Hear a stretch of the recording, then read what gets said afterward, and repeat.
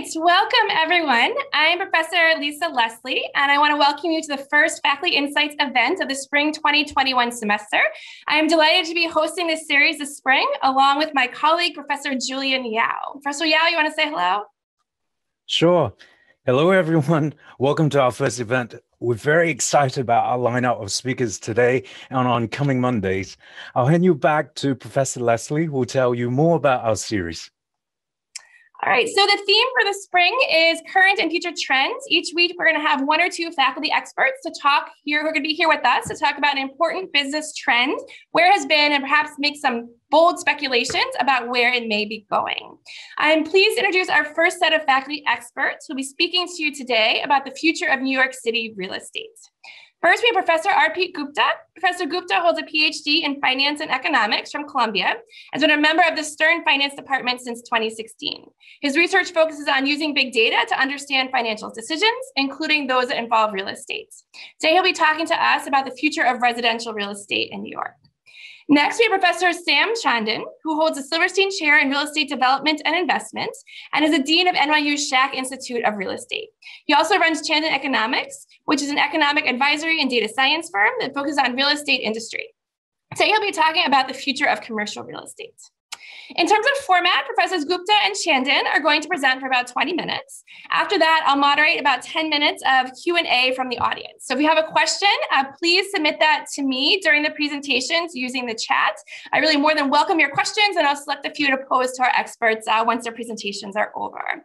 After the Q&A, we're also going to provide some discussion questions. You have about 30 minutes to socialize and have some further discussion around this topic with some of your peers.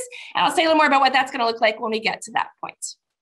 So without further ado, I would like to turn things over to Professors Gupta and Chandan. We are really delighted that you're here and excited to hear what you have to say about the future of real estate. Thanks so much, Lisa. So I am a professor of real estate here at NYU, and I teach real estate capital markets. And over the last year, I've been really thinking a lot about how this pandemic has affected all of us and how it's going to shape the future of the real estate industry. So let's first talk about where we've been. So one data source I've been using a lot comes from mobile phone geolocation data, which allows us to track the location of individuals and how they've moved across the pandemic. So this is using signals from your cell phones to track the precise latitude, longitude of individuals to track where exactly people have been going over the course of this year. So this plot here on the left shows the fraction of people that remain in their home borough over the course of March, April, May, June, and July. And really the big takeaway is that as soon as this pandemic hit, right about a year ago, we saw about 15% of the population of Manhattan flee, basically overnight, heading for other areas. You can see a further geographic breakdown of that flight here on the right with the more red zip codes indicating greater flight. So right around our neighborhood, we saw basically 40–50% of people actually leave the city. So if you happen to be here over this time, the city probably looked a little bit emptier. And this is exactly why, because this onset of the pandemic brought kind of the first big shock to the real estate market, which was this immediate exodus of individuals as the pandemic really kind of hit and as our city became the epicenter for this pandemic across the country. Here is kind of how prices have evolved, residential prices have evolved in the area since that time. So in the plot here on the left, the further green the area is, the greater the prices have gone up. And the more red it is, the more prices have gone down. So this is probably kind of similar to what your impressions have been, which is that there is this really, big, massive decline in rents that we kind of see all across the area. We see some decline in prices here in the middle, particularly in the center of the city. But really, it's big increases in prices all over the suburbs. And that was really something not many people anticipated coming to this pandemic, but we've seen just this enormous revival of suburban real estate. You can see kind of all across the Hamptons, into the Hudson Valley, into New Jersey, just massive price increases in residential real estate. One point that I'll come back to in a second is that a lot of this price increase is actually in areas that previously people would have considered not commutable into the city. These are areas an hour and a half away up into the Hudson Valley that previously you wouldn't have wanted to make that commute every single day. But now it might be a little bit more feasible if you're making that same commute only every so often. So I'll come back to that in a little bit as we talk about how remote work is going to reshape residential patterns. But this is kind of the immediate price and rent impact that this pandemic has had in our immediate neighborhood.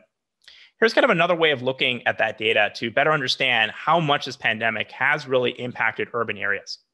So I'm plotting here the distance from the center of the city from Grand Central, and every one of these X's is a zip code. And I'm plotting here the log price change, basically the percentage change in price, as well as the percentage change in rents. So this is plotting out what is the change in prices and rents for different zip codes around the city as a function of distance, right? And historically, the pattern is that the stuff that's most central to the city, stuff that's closer to Grand Central, the downtown areas, has the highest price. And what we actually find is that those areas, those really proximate urban areas, are seeing either a flattening out of price or a big decline in rent, whereas it's those outskirts areas, those places further away from the center of the city, that are really seeing the big increases in price. Now, there is a big difference here between rents and prices.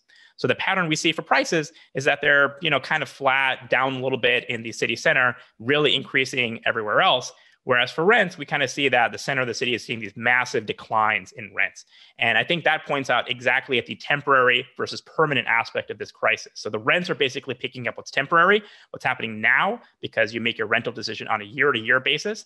The prices are kind of telling us what might happen in the long run, because where you buy your house, how much money you spend for it kind of represents your long-term expectations. So here's kind of another way of looking at these trends and changes. Again, I'm plotting the change in prices, the change in rents. All this is for our New York City area relative to the price level or the rent level that we were in 2019. So what this is basically telling you is that the most expensive areas are those places that saw the largest rent decreases. And it's kind of the cheapest areas that saw the largest increases in prices, right? So we used to be paying this enormous premium to live in the densely packed urban areas, and we're not willing to pay that same premium anymore, especially when it comes to our rents. We're really not willing to pay that $4,000 for that awesome Soho loft anymore, because the premium associated with urban living has kind of gone down a bit. So we kind of have collected this data, not just for New York City, but for all metropolitan areas around the country. And the way we kind of summarize this is to think about the gradient change. So that's basically the kind of the size of the slope of this kind of curve here. How much have rents or prices reversed along the dimension of urban v suburban, right? So a higher number here means that suburban properties are really increasing their price relative to urban properties. This is telling us these are these areas higher up here are the places where suburban real estate is really hot. And these are the places where rental properties are really hot on the outskirts of the city relative to what's going on downtown. And New York, you can see, is a really interesting spot here. So it's high on both of these axes, meaning that there's been this big increase in desire for suburban living and both prices and rents. And it's also kind of high on this x-axis here. So this is a measure of being able to work from home. So this measures the extent to which different metropolitan areas have greater industry compositions that lend themselves to being able to work from home. You can see our city is in a very interesting quadrant here on the top right. So we're basically a metropolitan area that has a lot of jobs that can be done remotely. And as a result, we're seeing this big increase in desire for suburban living relative to urban living. And you kind of see that directly in the plot I showed you, where you have this massive increase for kind of suburban price properties. So where's this kind of coming from? So I think this is kind of an interesting sort of summary survey that sort of illustrates how people are thinking about life in the long term. So this is a survey that asks people, what would you like to do in terms of your remote working preferences? So you can see that the kind of 5 days a week in the office that we were doing before this pandemic, actually only 10% of people want to do that. Now, the fully remote option, 5 days a week, you're sitting at a beach somewhere, that's preferred by about 27% of people. So you can see really the vast majority of people are right here in the middle. They want to come to the office some number of days a week, but they don't necessarily want to be there every day of the week, and they don't necessarily want to be fully remote.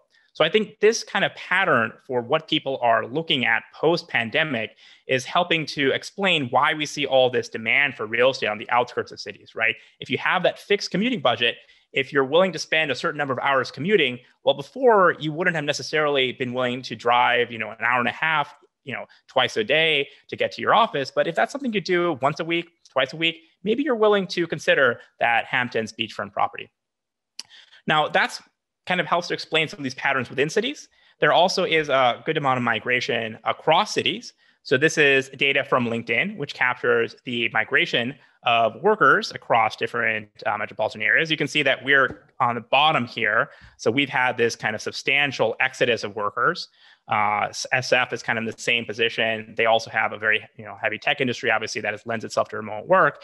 And people are kind of instead heading to a variety of cheaper metropolitan areas kind of all around the country. Kind of related to that, here's kind of a look at whether people are actually in the office or not. So New York here, latest data suggests that our office occupancy is about 15%. For SF, it's also relatively low. San Jose here is about 16%. SF is 13%. The Texas cities actually, after that devastating storm, are right above average. So kind of connecting, putting all these pieces together, we can kind of see that this pandemic has led to really massive temporary and permanent shocks. So the short run, we have these enormous changes in location. And that's kind of a combination of disease concerns in urban areas, the fact that everything's locked down and shut, so it's not as exciting to be in New York with all the Broadway shows. And you're kind of looking for, a little bit more space for your work from home setup. You don't really want to pay for that extra commute. And that's really been driving the rent decreases that we've been seeing in urban areas. The long run is not so dire, right? Prices have not declined as much as rents. And, we think that really reflects the long-term decisions people are making. But we have still collectively made these enormous investments in remote working technology. Some people will be 100% remote and work away. Other people will be remote working some of the time. And that opens up kind of a larger radius around the city that is a feasible commute window for individuals. So just to kind of wrap things up and think about the big picture of what this means for cities, it's not as dire as it seems right now, right? The fact that these prices are holding up is positive for expectations. If we're going down a little bit in price, it's still going to be a very attractive city for young and creative people. The bad news, I think, is that cities can't expect people to pay through their nose for proximity alone, right? Cities really need to offer new and exciting things to retain residents because there's all of a sudden a competition that's opened up. And particularly that Midtown office cluster, I think, is potentially in the crossfire with this new availability of remote work. The last concern I'm just going to highlight is a possible debt spiral. If we have declining revenue, worse public services, more urban flight, kind of in the 1970s. I don't think that's a likely outcome, but I think it's something that policymakers should certainly worry about and do their best to try to make sure New York remains a vibrant and exciting place for people to live long term. And with that, I'm going to turn it over to Sam. Great. Thank you so much, Professor Gupta. Let me just share my screen here, and you should all be able to see my deck now. Just a quick couple of initial points. The first, just want to extend my thanks to everyone at Stern for the invitation to join you today and tell you a little bit about what we're seeing on the commercial side of the market. For students, I've got a very quick set of about 10 slides over here. I do update a deck that's roughly 30 or 40 slides on commercial, 30 or 40 on residential, and 30 or 40 on the real estate economy broadly that I update about once a month, and I'm delighted to share with all of you. Some of it's just interesting and good refreshers and backgrounds for when you're going into interviews to get a quick sense of what's going on in different aspects of the real estate market. So please just let me know if you want the sort of expanded deck. I think what you're also going to see in my material is that a lot of the issues that Professor Gupta described are the same ones that the rest of us in the real estate industry are also thinking about. Each of us approaches it with a slightly different analytical framework, but it comes down to two really basic issues that are so relevant for New York right now. The first is this question of how will we use space, whether it is residential, whether it is commercial. Thinking about how we use space and how our location preferences and the flexibility we have around where it is that we're working are going to influence space use and space utilization is one of the key issues for New York. The other that Professor Gupta also mentioned, and that's foremost on my mind as well, is ultimately this question of New York's competitiveness as a market in attracting highly skilled individuals and attracting businesses. And a lot of that has to do with New York's fiscal competitiveness and urban fiscal policy, the sort of that death spiral related to the strength of the agglomeration in New York City, which I think a lot of people are very concerned has been impacted by the pandemic. As an initial point over here, I think for a lot of 2020, there were people in the real estate market, certainly in the initial months of the pandemic who were really thinking about how it is that we would be able to very quickly revert to pre-pandemic norms of behavior. And so this is my analytical framework that you're seeing here. Short-term considerations that were underlying projections in 2020, keeping in mind that no economist is likely to also be an epidemiologist, a lot of dialogue with people in the healthcare community about the underlying trajectory of the pandemic itself, and are modeling three groups or classes of scenarios. Ones that were, where we have a highly effective vaccine that is widely adopted, one that's where we have a highly effective vaccine that sees moderate adoption, and then a moderately effective vaccine that also has only moderate to low adoption. I think where we found ourselves so far, sort of is in the middle of this. We have a highly effective set of vaccines, which is more than I think any of us might have hoped for at this point. We're invariably facing some distribution and logistics channels. There's variation in the perception of risk around some of these vaccines that's limiting adoption. And we see variation in that not only across the country, but in different parts of the world as well. As we move into 2021, there is some vaccine optimism now that sort of we're making real progress here, and I think the dialogue in the real estate industry now falls into a set of scenarios that I group into three categories. Again, from an econometric modeling perspective, how we translate this into actual modeling work with the data is significantly more complicated than the industry dialogue and fraught with the potential for error. But whether we're looking at retail, industrial, office, really looking at the potential applicability of three different groups of scenarios for analytical tractability. The first is a reversion scenario. In what segments of real estate do we observe a return to pre-pandemic patterns of behavior or processes? And I will say that there is clearly some perspective bias at work in the real estate markets. My colleagues that own large numbers of office buildings seem to fall into the reversion scenario camp, where they think that remote working will play a more limited role, and everyone is very, very anxious to get back into the office as many days a week as possible. Folks that don't own office buildings tend to have a different view. In the acceleration scenario, we're looking at those segments of the real estate market where we observe persistence of trends that are accelerated by the pandemic. So you can imagine this being at play, in the retail sector. Many of the underlying trends in retail also impacting sort of industrial warehouse distribution, fulfillment centers, being accelerated and no going back. And then finally, in the inflection scenario, given the duration of the pandemic, to what extent and in which sectors do we observe the emergence of new and ultimately persistent changes to behaviors and processes that fundamentally alter or impact the way that we're using some types of space? So as a very quick sort of longitudinal example here, you can see when we're talking about retail sales, a big jump in online sales and a relatively modest drop in bricks and mortar. Part of the reason for this is that bricks and mortar over here, although it looks like a small drop relative to the increase in online, what that reflects is that online sales are, of course, a smaller share of the overall retail pie, even today, as compared to bricks and mortar. So the absolute changes that you've got here are a little bit different from what you see in these relative adjustments.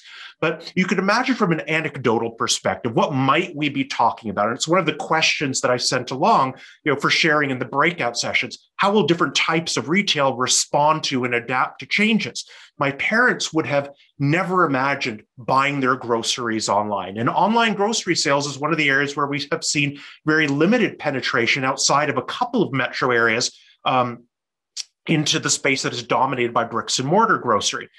Given the constraints of the pandemic, a much larger number of people buying groceries online, to what extent does that newly adopted behavior actually persist, even after it's the case that the underlying circumstances allow for us to go back to the grocery store as often or as freely as we would like? Those behavioral issues are ones that are going to be really tough for economists to analyze, but I think ones that we're really digging into the data as much as possible to assess. Another way that we can look at this, and this is going to be exceptionally pertinent for New York City. And I think all of us as economists have been dissatisfied with the frequency and lags in our traditional data sources. And so we're looking at all sorts of alternative or non-traditional sources from which we can make inferences about the behaviors of consumer and business participants in the real estate market. One of those things has been, as you can see in the example here, what are people doing in terms of transportation, mobility? You can see people driving, walking, public transit not having recovered to the same degree. When we think about all of the drivers for the recovery of the office sector, one of the things that I think we're all thinking about and sort of we see covered in the paper, the competitiveness of New York and retaining those and attracting those jobs and residents versus sort of a large employer of our students perhaps opening up a new office or expanding in an area like Southern Florida or in other parts of the Sun Belt. One of the things that we see at this point on an anecdotal basis in our comparative analysis is that the business resumption plans in major metropolitan areas around the United States are in fact being influenced by or tempered by the dependence upon the public transportation infrastructure. And by this, what I mean is that in markets like, let's say, an Austin or a Dallas, where we observe significant autonomy in the journey to work, people getting in cars in professional occupations and having that autonomy over their journey to work, and then companies sort of having made sort of a meaningful set of adjustments in terms of the workplace environment so that people are also feel comfortable when they're at work.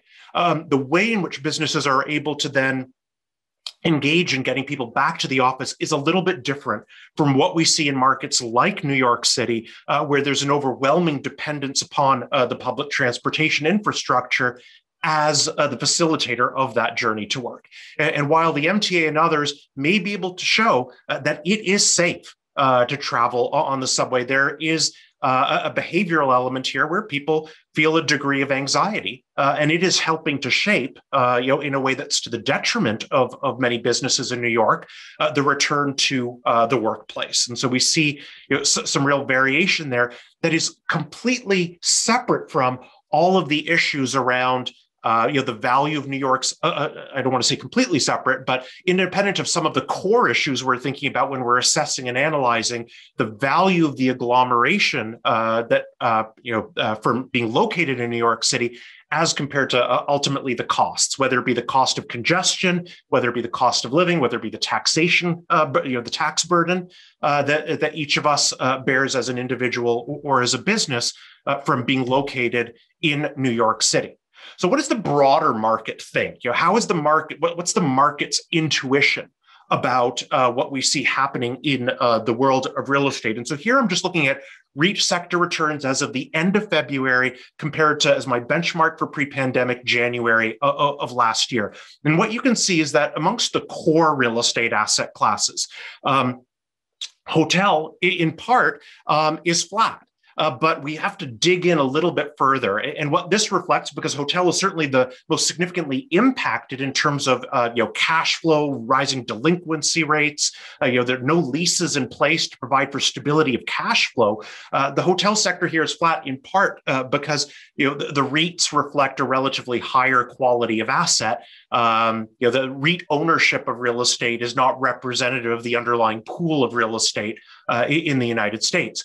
Office, being the sector where we see the most significant discounts or the most significant negative returns, and that again reflecting sort of very real concerns around the kind of data that we're reading in the slide that Professor Gupta brought up. Now, I'm a big believer that we're going to go back to the office, that there is value in physical co-location, but at the same time, I don't believe that we're going to need to be in the office every day to derive that benefit. And so the flexibility around being able to work remotely sometimes is going to be a great benefit. And from a residential location perspective, as Professor Gupta described, think about it in very simple, practical terms. If my commute when I leave the city to live somewhere else is an hour and a half each way, the idea of doing that 5 days a week is it's not something that I could possibly imagine doing. But if it's 2 or 3 days a week, then there is a larger geographic radius over which I can optimize my location decision. And to the extent that my utility function includes things other than minimizing my journey to work. If I have young kids, part of my set of priorities is access to and proximity to a good quality public school. Then you're going to see folks optimizing over a larger geographic radius, even if they don't shift to a different metropolitan area. And that, again, comes back to Professor Gupta's description of there being a much wider range of commute times over which people are thinking about, what's relevant for, commutability. If I'm doing it 2 or 3 days a week versus 5, we see in the residential and the retail sectors, a lot of these are points for discussion where we can dig in on the nuance. Healthcare in the early part of the pandemic really was a surprise to a lot of people who were, I think, not digging in beyond what we were seeing with the overwhelmed emergency rooms and saying, oh my gosh, well, clearly people are using the hospitals. Here we're talking about potentially the impact of telemedicine on the need for people to visit their healthcare provider. One of the things that's come up, and I'm going to jump ahead here for a second because I imagine I've run out of time on these slides, but the this one is not showing up as intended. One of the things that that we're going to see in the office sector is a lot of companies saying, well, although I don't, I'm not going to be bringing people in as often, I imagine that I'm going to need more space than I have historically. But think about your basic production function here. If you need more space per person, then as an input to your production process, what has happened to the efficiency of this input? And if the efficiency of that input, if you need more of this input for every person to produce the same level of output, are you going to pay more for that thing? And the answer is probably not. And so what we're cautioning folks is that, if firms are thinking about more creative ways of using their office space, if people are not coming in every day, then that should be reflected in changes in the way that we see office space being designed and utilized and leveraged that does reduce the overall footprint or the overall profitability for every single square foot in the office building. So that's a bit of a challenge. Now, I'm a big believer in New York. I'm going to jump ahead over here. Again, we've got a lot of data that I'd be delighted to share. Some of this describes how the availability of equity and debt financing has tightened up, is expected to remain tight, how we then view it as relatively undersupplied in some markets, this data being from the ULI PwC survey. But where I really want to close is with these two slides. One showing from an attitudinal perspective, what do folks in the market think about the role of remote working? And this, again, sort of is a restatement of what Professor Gupta shared. And you see that, in the future, more companies will allow remote working. The overwhelming majority of real estate companies either agree or strongly agree. They also believe that we'll need more square footage. But again, think about the underlying economics of that demand. Ultimately, for New York City real estate, it then comes down to two really basic questions. The first being, how are changes around our ability to locate across a broader geographic area because of remote working and work location flexibility impacting the way that we think about and use space, whether it is the office space itself or the ground floor retail that we leverage and take advantage of when we go into the office for work or because we have a work lunch. And then secondly, New York's fiscal position and its competitiveness. New York, Boston, Baltimore, Philadelphia, these are fiscally relatively inefficient cities. And you can find charts and data on the relative tax burden, whether it be property or income taxes, of being located in any one of these markets. What you're going to see is that this idea of the 15-minute city, if you can get everything you need within a 15-minute walk of home, that is undermining to the value of scale in a way that presents a real challenge for a large city like New York. Our fiscal position is significantly impaired as compared to where we were before the pandemic. The outlook is significantly impaired as compared to what the controller's office believed it was in November of 2020. And you can see that in this chart. But the combination of the potential impact on the perceived and real value of the agglomeration, the value to scale, if this idea of the 15-minute city, has some traction, and then sort of the benefit of being in New York City versus the tax cost. Someone who did his PhD in Philadelphia, I'm acutely aware of how the fiscal efficiency or inefficiency can have a deeply detrimental impact on the competitiveness of a city if you get the balance wrong. And so it's something that I think is going to be a major challenge for New York City and real estate in New York, but one that I also believe both in the private sector and potentially in the public sector, we have the wherewithal to navigate if we face up to some of these challenges in a way that is innovative and creative. Thanks very much. Thank you so much, Professors Gupta and Chandan. We had a whole bunch of questions in the chat, but if you'll indulge us, maybe we'll just take one or two.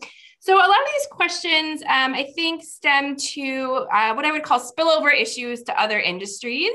And a broad theme in the questions is, if we think about this change toward people living further outside of New York City, doing more remote work, and we assume that change is going to be, maybe not permanent, but at least somewhat sticky, right? It's going to be at higher levels than it was before. What do you see as the other industries that are going to be the real winners and losers? Who do you think is really going to benefit, and who do you really think is going to be hurt in the long term? Professor Gupta, please. Yeah, I mean, I think basically industries that can do remote work effectively, I think are going to be, enormous winners here. So I think that stems across, kind of financial industries, kind of the tech industry, obviously. And then even within it, I would say that there is a real opportunity for business models where you can figure out how to do remote work better than the other competition, right? So I think that's going to allow for firms that are really able to understand this new mode of working to kind of outcompete against others. And then in terms of other kind of industries that are negatively impacted, I think it's just a real question mark over anything that is sort of in-person and service related kind of for the foreseeable future. One thing that we saw after 9/11 and then the financial crisis was that air travel, for example, was just persistently low for many years after. It just took a really long time for air travel to pick up again. So I think there's a real possibility that all sorts of industries that are related to hospitality, tourism are going to be really badly affected for possibly a persistent amount of time, but we'll just have to wait and see how much people kind of feel the aftershocks of this. Yeah, I agree. And I'll add to that although we're thinking about remote working a lot of the time in terms of working from home, I think the idea of a distributed workforce where there are certain tasks or functions where individual people working in a specific group may need to be co-located, but they don't necessarily need to be co-located with other functions. And that really allowing for the phenomenon, which I think is giving a lot of pause to people in New York, where we see sort of, again, major employers exploring Atlanta or Southern Florida or Nevada, or Las Vegas, Denver, Salt Lake, for that other office. We think about sort of both in terms of individuals working in a way that is distributed, but functions also working in a way that's distributed. Because I know there are a lot of real estate students on the call. I'll also mention that one of the areas where we see tremendous potential is that over the course of the last decade, since more than the last decade now, we've since the end of the housing boom and bust, a significant investment on the part of real estate developers and investors in high quality Class A urban housing opportunities, generally in the rental space. Where we have seen very, very limited new additions to the inventory have been in the areas of workforce and affordable housing, whether it's capital A or lowercase a affordable.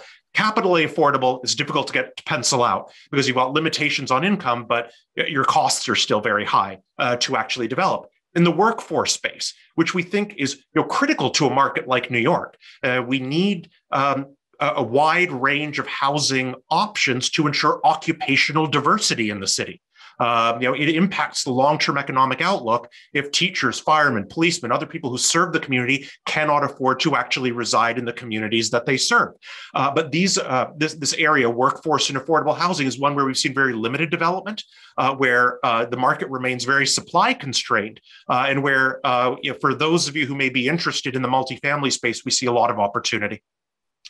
Yeah, to that point, Professor Chandan, we had another question about a plan that I believe was put forward by Governor Cuomo to think about taking all of that commercial office space that we now have in downtown New York City and perhaps transforming that into more affordable housing. Do you think that's something wise the government should be thinking about seriously at this point, or is that too premature? We need to wait a little longer to see how things evolve? It's a great question, and there's precedent for it.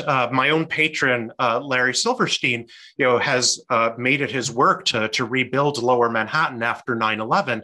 But I think one of the things that we saw shortly after 9/11 was the introduction of low-cost financing through Liberty bonds to actually convert a lot of the older vintage office buildings that were located on Pearl Street, on J Street, on Wall Street, into for residential purposes. Changes in the highest and best use of some of these older assets are a natural part of the real estate life cycle.